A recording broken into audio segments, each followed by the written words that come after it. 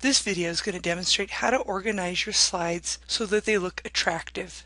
If you look at these slides, I've already set them up. I've added text to explain what the images are on every single one. The only one I haven't done is the first slide, so that I can demonstrate how I set that up.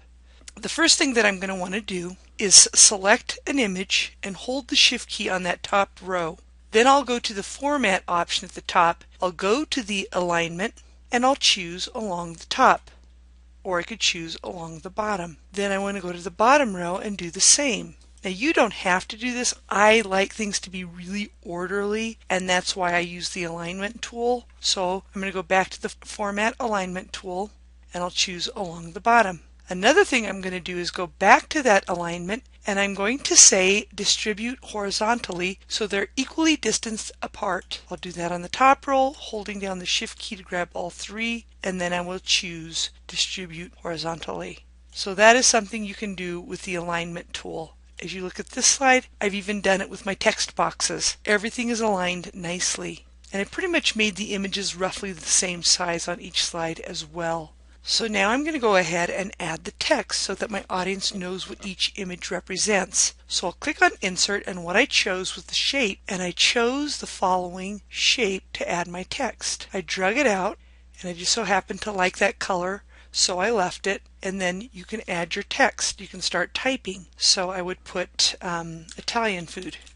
And what I did is I selected the text box. Let's go back and see how I set that up. You can see that I even changed the color of the text. So I set that to Georgia size 20. So what I did, came in, I right click and I chose Georgia. I typed in Georgia for my font, hit the Enter key, size 20, and then I changed the text color to a light orange to match my color scheme.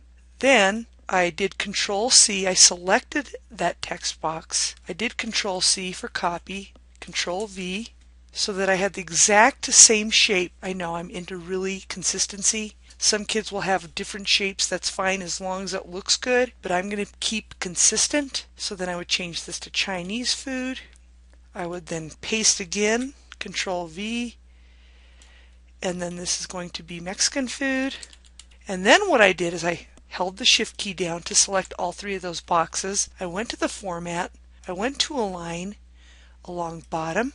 I also went back to the Align and I distribute horizontally. And then with those selected, I did Control C for copy and then Control V for paste. And then I just come down with those text boxes and replace that text with the food that it is. So that's how I set up the text boxes on all these slides.